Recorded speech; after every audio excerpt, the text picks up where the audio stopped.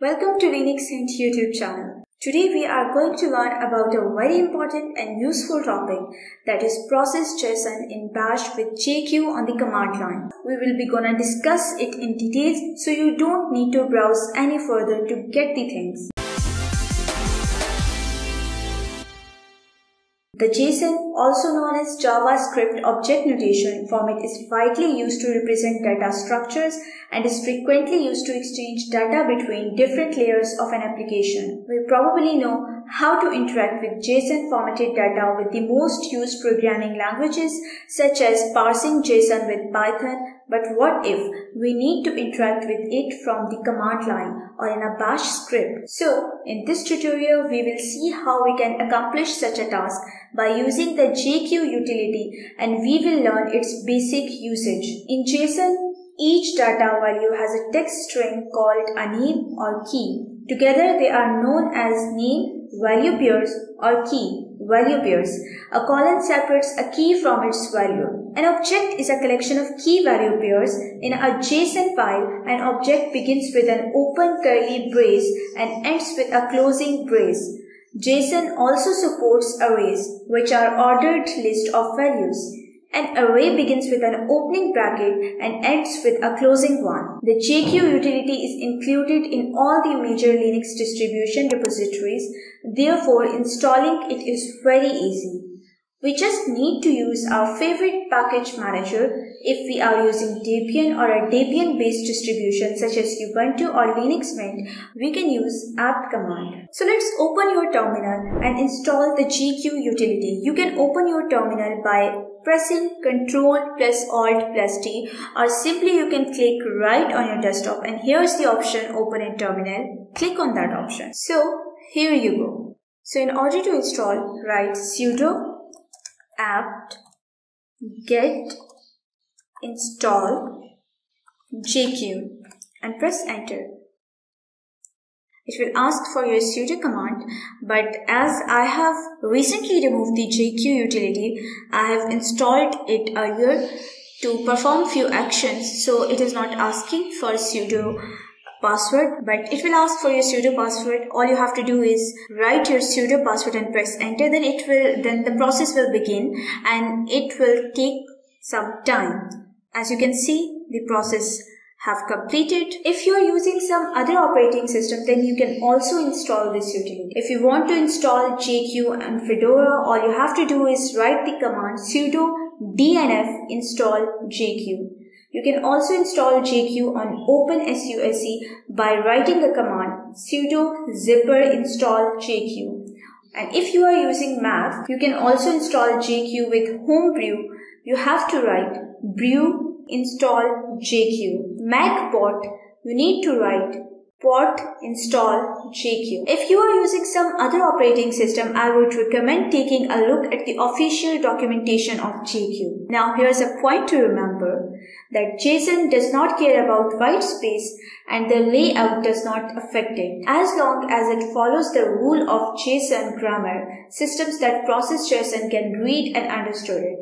Because of this, JSON is often transmitted as simple, long string without any consideration of layout. This saves a bit of space because tabs, spaces and new line characters don't have to be included in the JSON. Of course, the downside to all this is when a human tries to read it. So, once you have installed JQ, you can check your current version by running a command on your terminal. But before that, let me clear the terminal. So in order to check the version of your JQ utility, write JQ _version.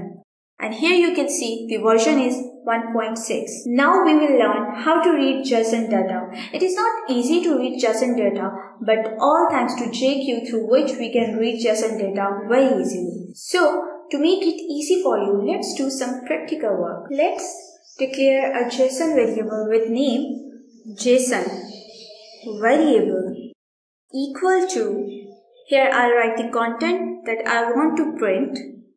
Press enter. Now I'll echo it, double quotation $, open curly brace, name of the variable, that is JSON variable close the braces, close open quotation sign. We are using a pipe sign here, JQ, quotation, dot, quotation, enter.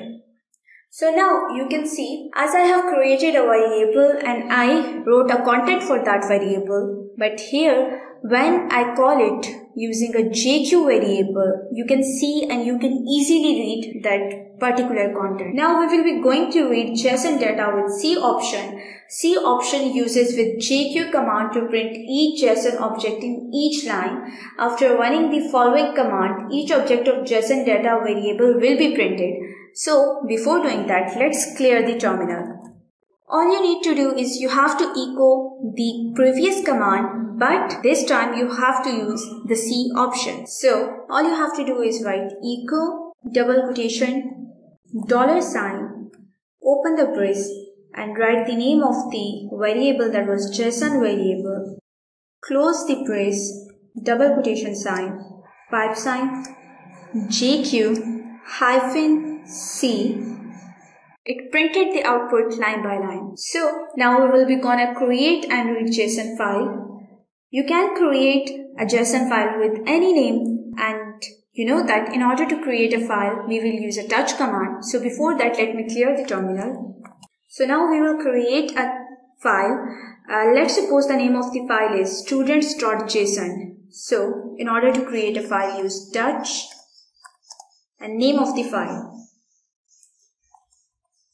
students.js. Press enter. As you can see, here is a file with name students.js. In order to write the content of the file, we will use the nano command.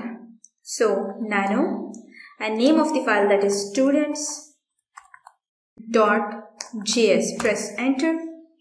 Here we can write the content for this file. Let's suppose we are writing a few different attributes of a student, like the roll number of a student, the name of the student, the batch in which the student enrolled, and the department of the student. So open bracket, curly braces, roll.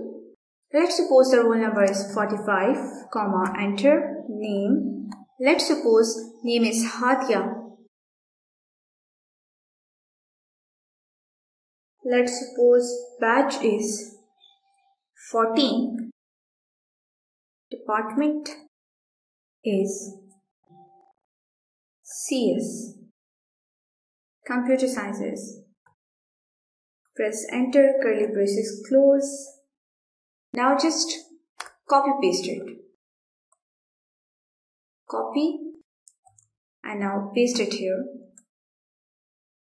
Change the values. As you can see, I have changed the values. Now press Ctrl S and Ctrl X. So in order to run the script, write JQ single quote dot single quote and the name of the script, the name of the file, that was students.js. Press enter and here you can see the content. That's how you can read the content of a file using the JQ command. You can also read the file using pipe sample.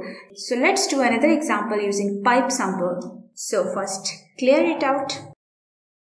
As you know that we have already created a file and the content in it, so we will just using a pipe sample here to get the content of the file. So in order to get the content of the file using pipe sample, you can easily read any particular object from a JSON file by using JQ command. In students.js file, there are different objects. There were 4 different objects. Essentially, they were roll number, name, batch and department.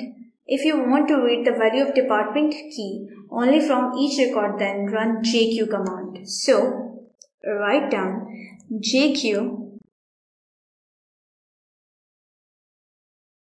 Here you can see the departments, the CS department, literature and history department, the values that we gave in our content. So you can also find out the specific value. You can also read the specific value and specific object from a JSON file by using the JQ command. Now if you want to read 2 or more object values from JSON data, then mention the object names by separating commas. For example, you want to know the names, you want to read the names of the student name and department. So, in order to do that, write the same command but put 2 objects here. One, the name, put comma to separate it, and the department, and press enter. Here I have done a mistake. Put a dot here and now press enter. Now you can see the name and the department. The name is Hadi and the department is CS. The name is Hadi and the department is Literature. The name is Hassan and the department is History. So you can also read 2 or more object values from JSON data using JQ. JQ command is used not only for reading JSON data but also to display data by removing a particular key. So, if you want to remove a particular key, for example, let's suppose you want to remove batch key, you can do that by using map and del function. So, let's write a code for it. Write JQ single quote map function del, the key you want to delete, that is essentially batch, name of the file, that is students.js. Press enter, and now you can see the batch key is deleted. So without deleting the key from JSON data, you can also use the map function with JQ command for various purposes. Like numeric values of JSON data can be increased or decreased by the map function. So create a file with name, let's suppose number.json. Touch num.json, and now write some content in the file. You can open the file by using the nano command, nano and name of the file, that is essentially num.json. Press enter. So create a content in the file to test the map command. So let's suppose the content of our file is any values 10, 20, 30, 40, 50 and 60. Close the brace. Press Ctrl S to save and Ctrl X to go back to your terminal. You can run the command. You can increase the value of the content of the file by 10 by using this command. Now write JQ single quote map for mapping function dot plus 10, the value we want to add in our values, and the name of the file, that is num.json. Press enter. Here you can see the first value was 10 and the values were 10, 20, 30, 40, 50. Now the values are 20, 30, 40, 50, 60 and 70. So you can actually use JQ commands for various purposes. You can increase or decrease values by using map function. You can also decrease the values. So if you want to decrease the value, use the same command, but now this time instead of plus 10, make it minus 10 and press enter. Now you can see. Let me clear the terminal. Okay guys, you can also search values by index and length. You can read objects from JSON file by specifying the particular index and length, and for that create a JSON file. Let's suppose we create a file of colors. So let's suppose the file has colors names in it. Create a file by using touch command, and let's suppose the name of the file is color.json. Press enter. Now in order to write content in the file, write the nano command and the name of the file, that is color.json. Press enter. Okay, here you will write the colors. Let's suppose I'm gonna write red, comma, blue, comma, green, black, yellow, gray, orange. I think that's enough. And close the bracket. Press Ctrl S to save the content and Ctrl X to go back to your terminal. Now if you want to read two values that starting from some particular index, then write JQ to semicolon for color.json, the file name. Here you can see green and black.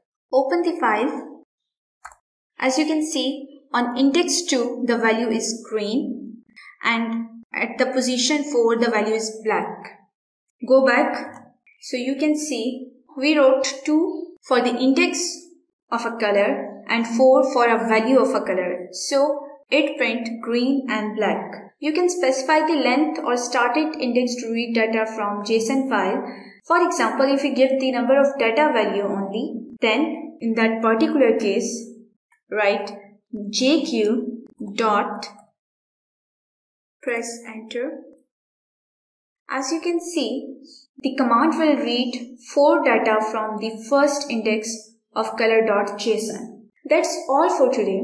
When you will work with JSON data and want to parse or manipulate data according to your requirements, then JQ command will help you to make your task easier. If I conclude this video, then in this video we have learned how to install JQ and different JSON related tasks.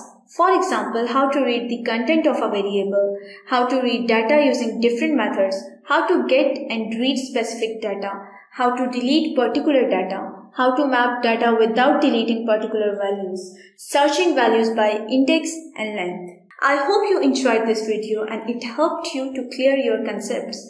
If you like this video, then give it a thumbs up.